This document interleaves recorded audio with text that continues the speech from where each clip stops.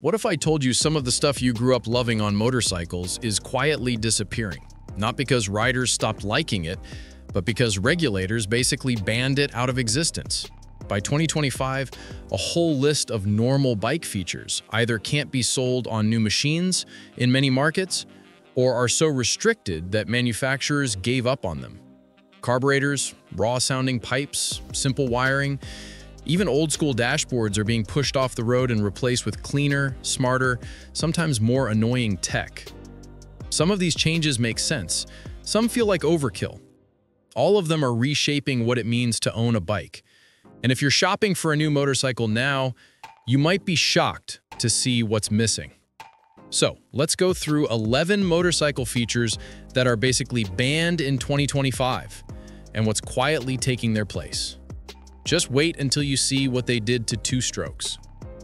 Feature 1. Carburetors on new street bikes. For decades, carburetors were the heart of the bike.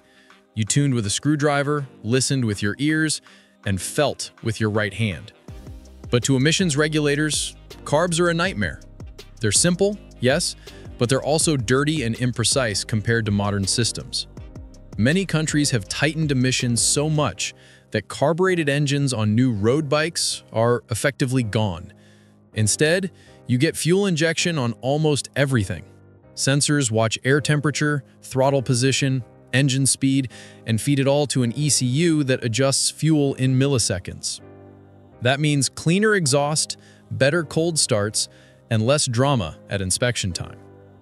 The trade-off: you can't just swap jets under a tree anymore. Tuning now lives inside a black box controlled by software. And that black box is about to get even stricter when we talk about Euro 5+ and OBD rules. Feature 2. Road legal two-stroke engines. Ask any old-school rider what they miss most, and you'll hear the same thing: the scream and smell of two-strokes. Lightweight, brutal power bands, and a personality four-strokes rarely match. But two-stroke street bikes burn oil by design, and that smoke doesn't make regulators happy. In places like India and major cities around the world, production of two-stroke bikes has been phased out, and many urban areas heavily restrict or outright ban them on daily roads. What replaces them? Cleaner four-stroke engines with precise fuel injection, catalytic converters, and strict emissions maps. On the fringe, electric bikes are beginning to stand in for the crazy punch that two-strokes used to offer. They deliver instant torque, zero tailpipe emissions, and fit perfectly into low-emission zones. The sound and chaos are gone, but the idea of small bike, big punch lives on in a quieter, more regulated way. And that's not the only area where regulators have stepped in. The next target was your brakes. Feature 3. Big bikes without ABS. There was a time when ABS on a motorcycle was a luxury or an option. Today, in many regions, it's basically the price of entry. Europe, India, Brazil, Japan, Australia, and others either already mandate ABS or a combined braking system on most new motorcycles over a certain size. New rules announced for 2025 and beyond keep pushing this worldwide. The replacement is obvious: ABS on almost everything, and often traction control to go with it. The logic is simple: a lockup on a bike usually means a crash. ABS cuts that risk by preventing the wheel from freezing under hard braking, especially on wet or dirty roads. You can debate whether riders should have the choice, but manufacturers aren't interested in building two different versions anymore. If they have to fit ABS in one region, that's usually what everyone gets. And as braking systems get smarter, another old control quietly disappears from the handlebars. Feature 4. Headlight on-off switches. Remember when you could actually ride with your headlight off if you wanted? In a lot of markets, that's not allowed anymore. Safety rules now demand always-on lighting or daytime running lights for motorcycles because being seen is half the battle. So the old headlight on-off rockers, mostly gone on new models. In their place, you get automatic headlights that turn on with the ignition, sometimes with dedicated DRLs that stay lit even when the main beam is off. You lose a bit of control, but gain visibility and compliance. And with lights being forced to stay on all the time, regulators turn to the next question: if they must be on, how efficient and clean should those lights be? That's where your old bulbs ran into trouble. Feature 5. Halogen headlamps on new models. Incandescent and many types of halogen bulbs have been phased out or banned from sale in big markets like the EU and the US due to efficiency rules. That naturally spills over into motorcycles too. Why fit a halogen lamp that might not even be legal to sell in a few years when LED ticks all the boxes from day one? The replacement is LED everything. LED headlights, indicators, tail lamps, and even fancy cornering lights on high-end bikes. LEDs sip power, last longer, and help manufacturers meet both efficiency and environmental targets. Visually, it looks modern and sharp. Practically, it means fewer dead bulbs and slightly more room in the electrical budget for other gadgets. And those other gadgets are exactly where the next band shows up, hidden deep in your exhaust. Feature 6. Straight pipe street exhausts. That raw, open pipe sound might feel pure, but noise and emissions laws see it very differently. Between modern noise limits and emission standards like Euro 5 and Euro 5+, manufacturers can't legally sell new bikes with old-school, free-flowing pipes on public roads. Decap pipes and racing-only cans are heavily restricted, and many regions crack down hard on bikes that fail sound checks. What replaces them is the modern, complex exhaust system, catalytic converters, resonators, precise oxygen sensors, and baffled mufflers tuned for both power and silence. Some even have valves inside that adjust based on RPM and throttle to stay inside legal noise windows while still giving you a bit of bark when allowed. And the result is stock bikes that feel too quiet to some, but keep the neighbors and the inspectors happy. And the same regulators who killed your straight pipe also wanted to know exactly what your engine is doing at all times. Feature 7. Simple ECUs with no onboard diagnostics. Older bikes didn't care if you swapped a pipe, changed filters, or messed with the fueling. There was no electronic tattletale. But modern emission stages don't just limit what comes out of the pipe, they demand that the bike can detect and report problems too. That's why Euro 5+ and similar rules bring in more advanced onboard diagnostics closer to the OBD2 style in cars. The era of dumb ECUs on street-legal new bikes is ending.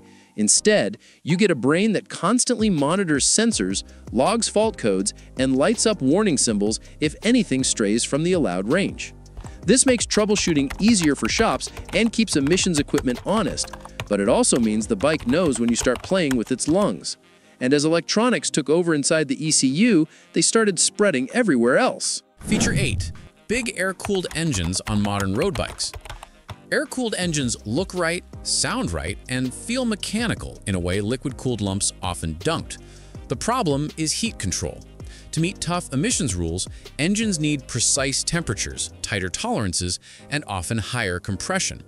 That's much easier when you have coolant, radiators, and thermostats doing the work.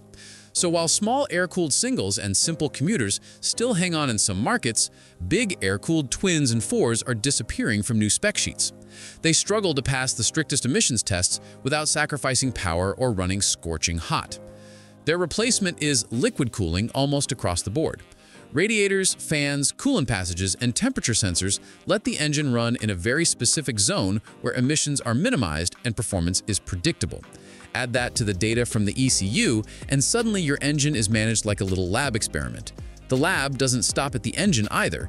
It now lives in your dashboard. Feature 9. Pure analog dashboards with no smart display. Once upon a time, 2 round gauges and a few idiot lights were all you got. Speed, revs, maybe a fuel gauge, and that was enough. Today, new regulations and modern electronics want more. Warning symbols, detailed fault indicators, and visibility for all those systems we just talked about. That's why analog-only dashboards are fading fast on new mid-range and premium bikes. In their place, you get LCD or full-color TFT displays that can show ABS status, traction control modes, service reminders, and engine error codes. Some even offer Bluetooth, navigation, and ride-by-ride logs.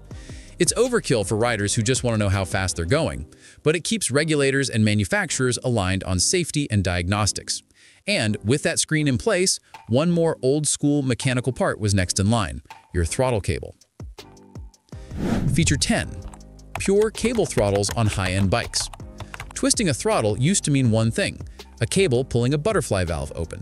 Direct, simple, and easy to understand. But try adding traction control, multiple riding modes, cruise control, and emissions maps to that system, and it starts to fall apart. So, on many modern high-end bikes, pure cable throttles are gone, replaced by ride-by-wire. Your wrist sends an electrical signal to the ECU, which decides how far to open the throttles based on mode, traction, lean angle, and even gear. The upside is precision and safety features that would be impossible with a simple cable. The downside is more dependence on electronics, and one more reminder that the bike is in charge as much as you are. And that brings us to the last quiet ban shaping how bikes are built. Feature 11. Tune whatever you want street bikes. In the past, you could slap on a pipe, rejet or tweak a carb, maybe advance the timing, and ride off. As long as it ran, nobody cared much. Today, emission zones, inspection programs, and digital ECUs mean that free-for-all tuning is having its last stand on new bikes. Many cities test emissions. Some regions plug into your diagnostic port during inspection. Manufacturers lock down ECUs to prevent tampering, and any obvious removal of catalytic converters or emissions hardware can fail your bike on the spot. The replacement isn't as romantic. Official ECU flashes, certified performance parts, and tunes designed to stay inside legal maps. There's still room to modify, but it has to play nicely with the systems watching over the bike. What we lose and what we gain.